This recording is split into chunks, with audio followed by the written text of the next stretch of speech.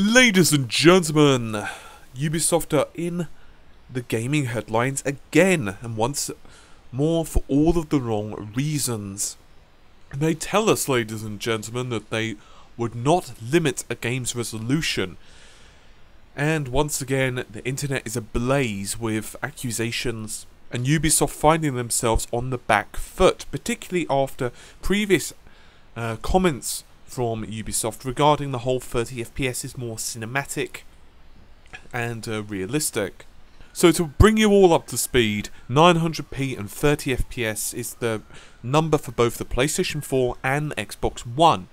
But now, Ubisoft is insisting that one console is not being held back to match the other one. Ubisoft does not constrain its games, would not limit a game's resolution, would never do anything to intentionally diminish anything we've produced or developed. This is according to Ubisoft Senior Communications Manager Gary Steinman.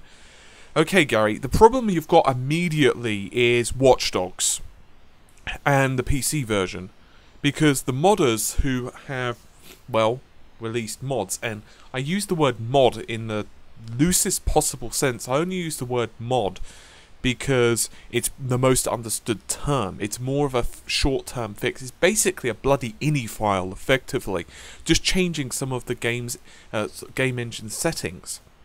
And despite Ubisoft claiming that this is, well, you know, detrimental to the game's performance and so on, and my own testing and other people's testing, we've not seen any performance decrease. If anything, in some cases the frame rate's actually higher.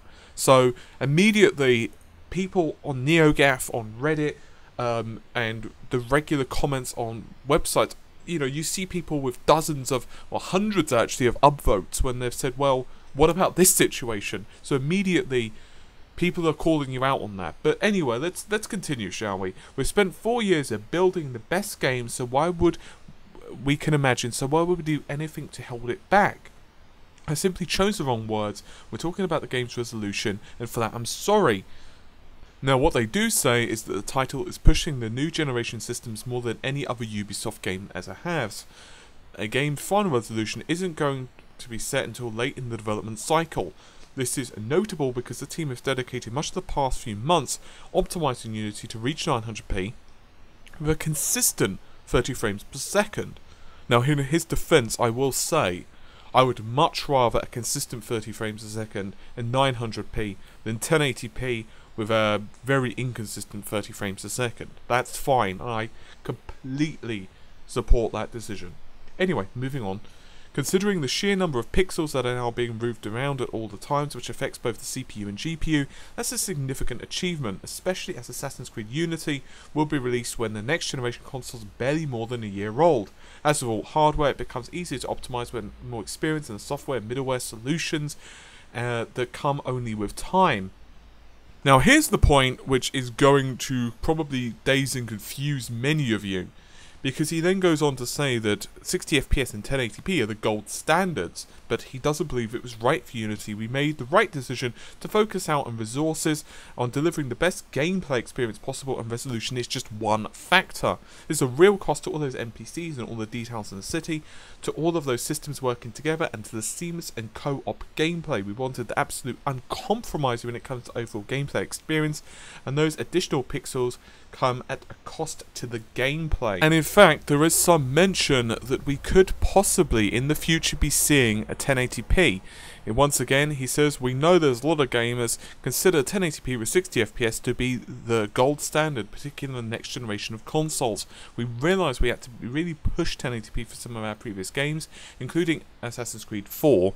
Some of you may remember that there was a post-launch patch which actually bumped the resolution from 900 to 1080p, and so on and so forth. And anyway, so basically what he's saying here is that they misspoke. But here's the problem with these statements. They are contrary to what you've just said, because just a day or two ago the internet literally imploded.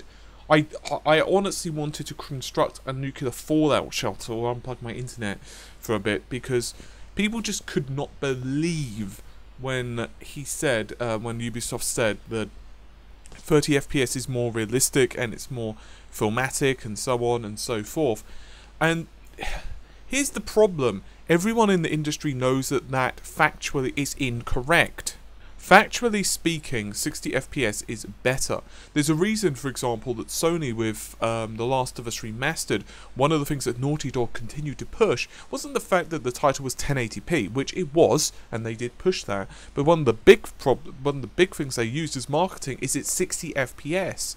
And I know a couple of people who didn't actually like The Last of Us much on the PS3 because they felt the gameplay and the combat mechanics, because the frame rate just dipped sometimes below 30 FPS, but even when it was stable-ish at 30 FPS, it didn't feel so natural. The controls just felt clunkier, but on 60 or with remastered on the PS4, it feels so much better. I wouldn't say significantly better to the like 2 or 3 times, but it certainly feels nicer to play.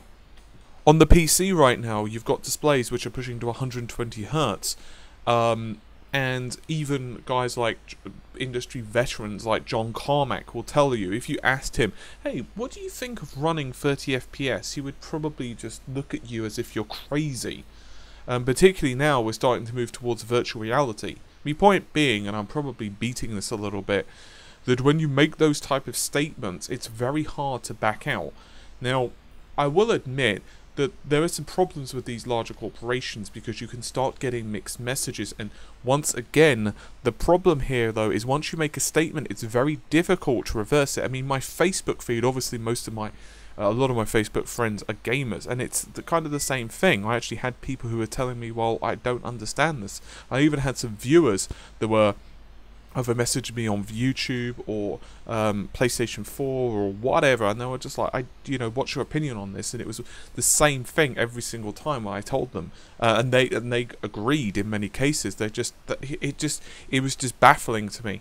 And the problem is not that they made a decision on their game, and this is the crucial crux of the matter.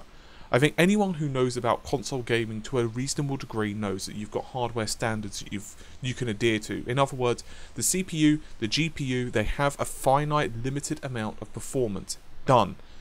You can optimize them, you can improve your coding, you can improve maybe the SDKs, and by the way, when we say we or you, I refer to Sony and all of the other companies who are involved in this. So we're talking, for example, let's say Bob's company. Bob's company wants to produce an FPS, just for example. Well, Bob's company might be licensing the Havoc engine and Unreal Engine, and they also might be producing it for the PlayStation 4. So in other words, the performance that they're going to get out of that game is down to the programming skill of Bob's company, it's down to the optimization of UE4, it's down to the middleware engines that they decide to use, for example Havoc or whatever they end up with, and of course finally it's down to Sony for their own optimizations and drivers and so on and so on and so on. So in other words, it's a team effort, and once again this stuff is going to improve over time, but there still is only a finite amount of performance that you can wrangle out of the systems. So if Ubisoft had said straight from the beginning, look, we know that everyone really wants 1080p and 60 FPS, but we can't do it with this title. We're really sorry. We're going to try and push to 1080p, possibly in a post-patch. We're going to try and do that, but we're not going to promise it. But we do know that we can deliver solid 900p, 30 FPS, and here are the reasons. And I think people would be less inclined to rage.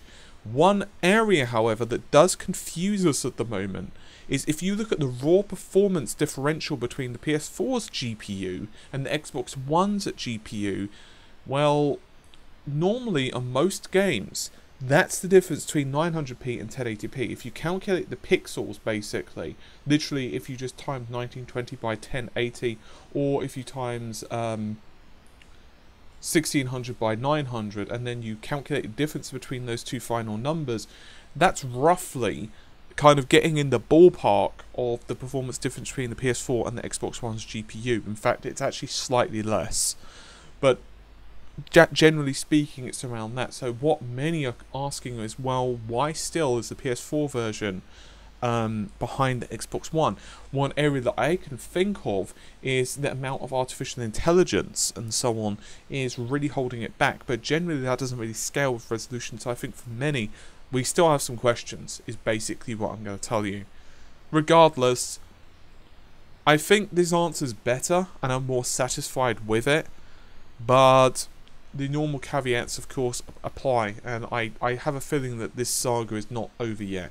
And I think this is actually good, because I realise to some people, you might not care about the resolution, you might not care about frame rates so much, but here's the problem with all of this. It's not necessarily the frame rate, it might not affect you, but I think great verbal communication from these companies and being honest and open with you as consumers is crucial. It's not like they are creating state secrets.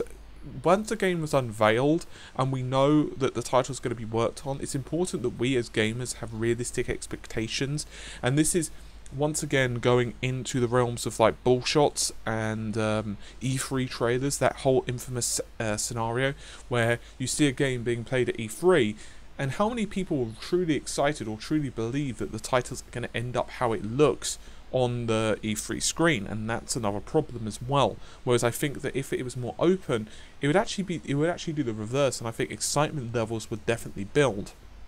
Anyway, I've prattled on enough. Hopefully you've enjoyed the video. I'll see you soon. Take care and bye for now.